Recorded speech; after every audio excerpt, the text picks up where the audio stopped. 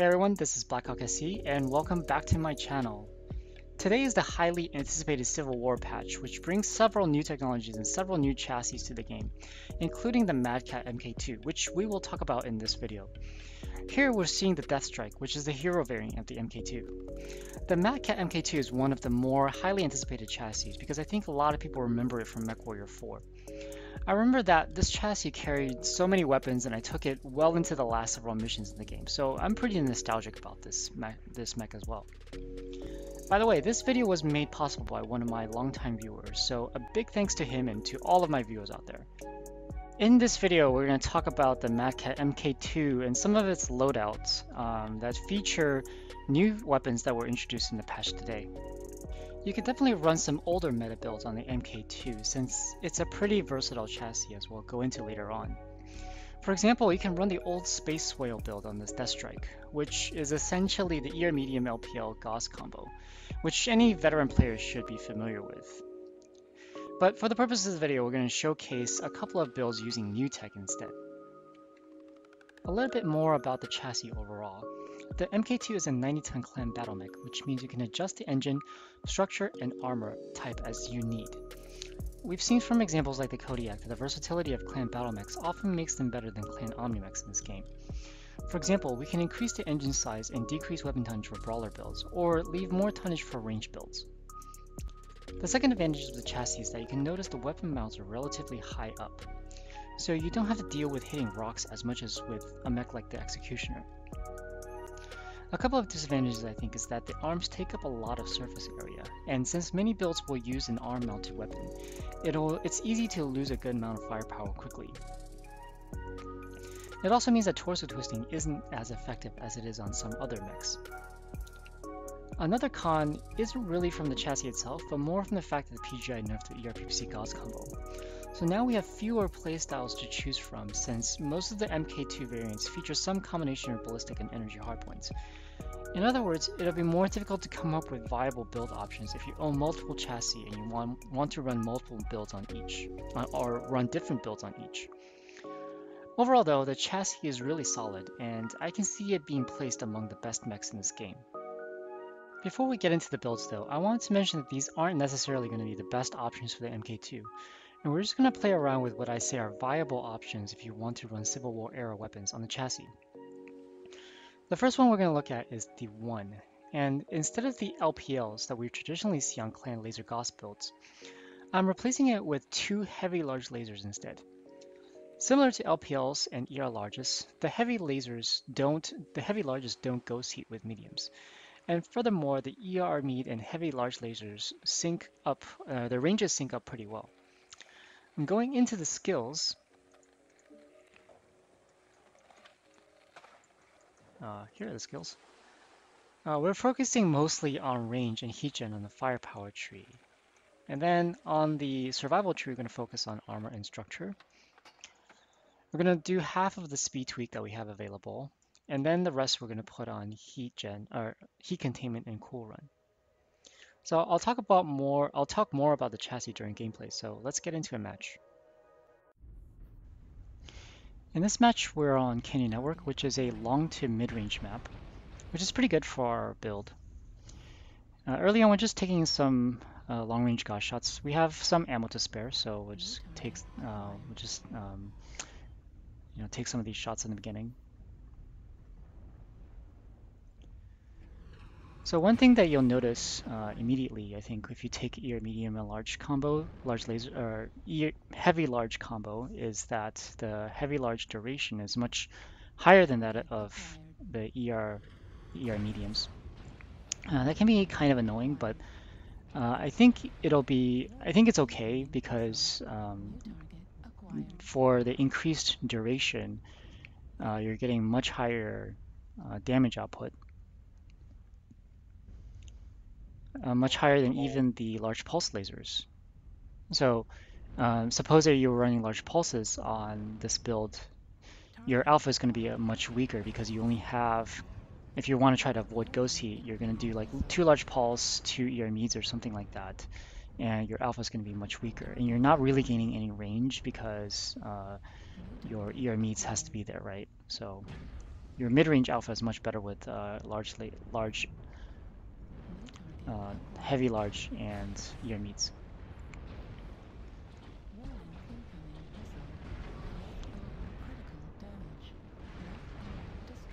So we just lost our left arm. This is kind of the hitbox problems I was talking about earlier, where the arm takes up a lot of surface area, so it can easily be destroyed, especially if you're torso twisting and trying to protect your side. But I think you would still rather torso twist than not. It's just that you're gonna lose stuff if you torso twist in the Madcat MK2. So I think if you're running Gauss, ear meat, heavy large, probably the more annoying thing other than the duration of the heavy larges is the desync, the cooldown desync between like all of these weapons. I think the ear meats cool the fastest, Gauss rifle cool slower, and the heavies cool the slowest, which is kind of weird because most of the time it's the Gauss rifle that cools the slowest.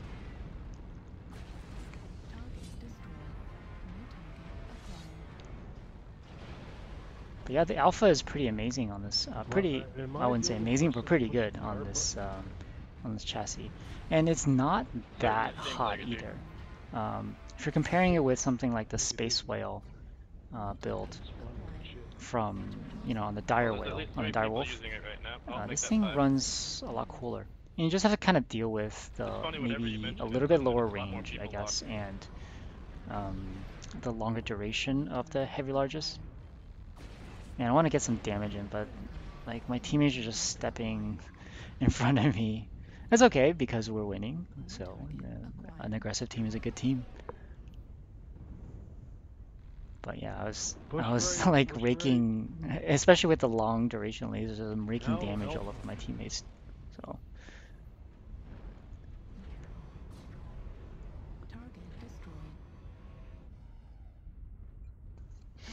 I like the sound that PGI did for the heavy larges too, because we get some some lag actually. I like the sound. I just keep thinking that PGI keep having to make new laser sounds, and they do a pretty good job of it, I think. So, congrats PGI, I guess. Target acquired. New target acquired. Magic button. Target destroyed. And that guy dies before we can get a shot in. And we're winning by a pretty big margin here. I'm trying to get some damage in because our team is like super aggressive, which is really good. But my shots are just getting blocked all over. Heat level critical. Target destroyed. Magic, isn't it magic? New target acquired. Target destroyed. Hopefully you can see the combo is decent. I'm not sure if it's the best right now, but I think I will play this some more. And by the results, it's not too bad. The second variant I'm going to look at today is the 4 variant, which is the only variant that does not have ballistics. With 4 missile hardpoints, this is a good variant to try out the new ATM weapon system, which is the only new clam missile weapon in this patch. The ATM is kind of a weird weapon though, so let's actually take a look at this. It has 3 effective ranges, plus a minimum range. At long ranges, each missile does just 1 damage, which is the same as an LRM missile. At mid-range, each missile does 2 damage, and short range, which is 120 to 270 meters, each missile does 3 damage. I personally don't think it's worth taking a shot at long range. You only get half as much ammo per ton as with LRMs, so if you fire at long ranges, you're essentially wasting ammo compared with LRMs. Second, the missile velocity is slow, so you're most likely to miss anyways. At mid-range, LRMs and ATMs start to balance out, and at short range is where the ATM truly shines. With this loadout that we have, we're doing a maximum of 126 damage per alpha with the missiles, with the missiles alone. This may sound nice, but the ATMs have a lot of the same problems that all locked-on weapons have, which is higher face time, slow projectile speed, the inability to target specific components, and having to deal with ECM. Overall, I think I like the ATMs better than LRMs because of that 3 damage at low ranges, but I feel like they'll be pretty niche due to the limitations that I just mentioned. But you know, we'll see.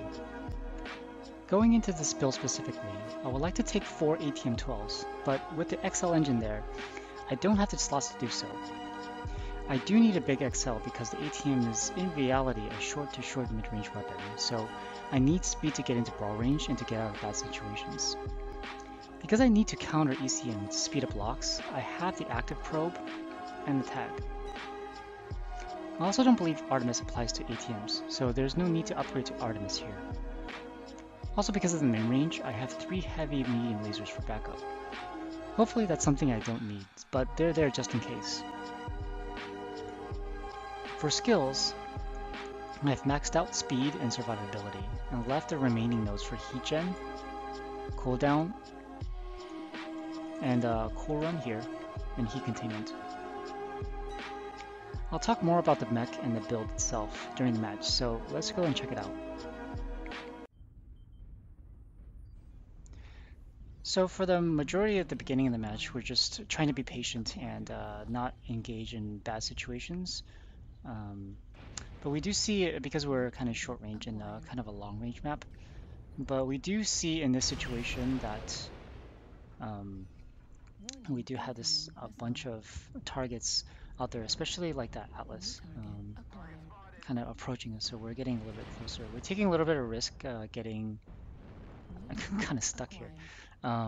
Taking a little bit of risk going down here and exposing ourselves for a little while.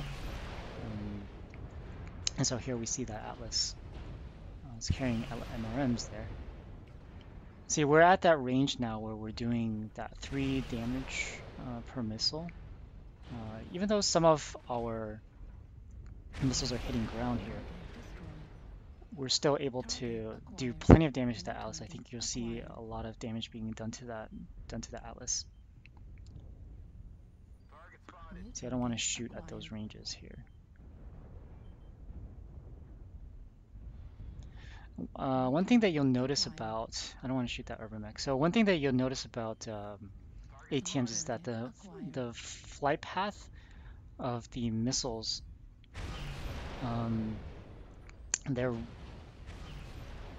they go directly forward pretty much, and you know, it's a lot like, you know, direct fire weapons actually. Even clan LRMs, I think, have a bigger arc than ATMs do. So yeah, they just basically like shoot forward like SRMs almost. New target acquired. New target So you kind of have to be careful when you're playing ATMs, not to play them like LRMs and try to like get them to arc over some obstacle. You have to pretty much fire them while you have like kind of visual on the target. You can see kind of like where the phase time comes in. Like my CT is getting opened up already, just because of all the staring that I have to do. New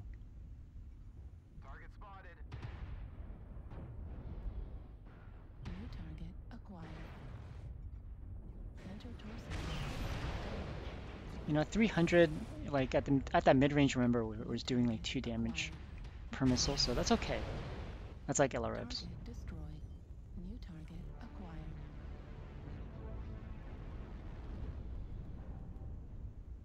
Target destroyed. You also have to be mindful of the spread as well. The spread is kind of big on the ATMs. Target destroyed. Target acquired. So even though you're doing a lot of damage, like the damage is sort of spread, so I have to be careful about that. So essentially the ATMs can kill slower than you expect. New target acquired.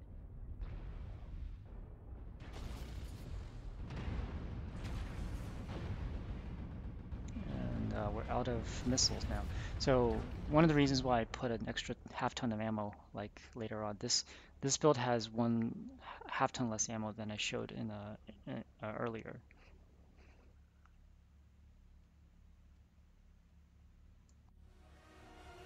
Okay guys, I know there's a lot of material to cover when it comes to the Civil War patch, and I'll try to cover these topics in small chunks at a time.